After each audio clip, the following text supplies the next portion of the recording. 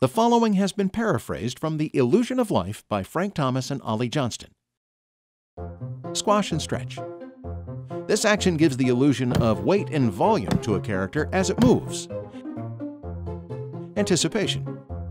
Prepares the audience for a major action the character is about to perform. Each major action is preceded with specific moves that anticipate for the audience what is about to happen. Staging. It's the presentation of an idea so that it is clear. Straight ahead and pose to pose. Pose to pose is charted with key drawings done at intervals throughout the scene.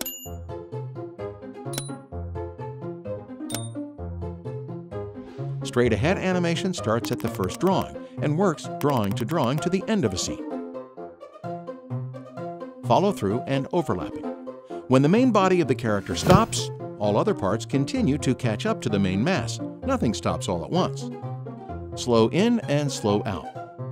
As the action starts, we have more drawings near the starting pose, one or two in the middle, and more drawings near the next pose. Fewer drawings make the action faster, and more drawings make the action slower. Arcs. All actions, with few exceptions, follow an arc or slightly circular path.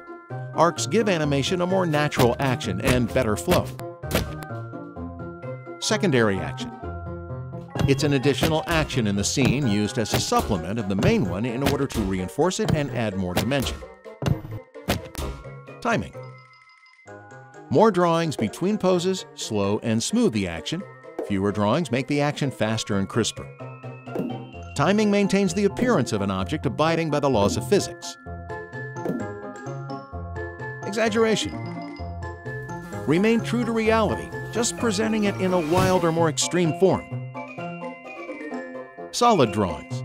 It means taking into account forms in three-dimensional space, giving them volume and weight. Appeal. It's a quality of charm, able to please the viewer's eyes. It's the charisma of the action.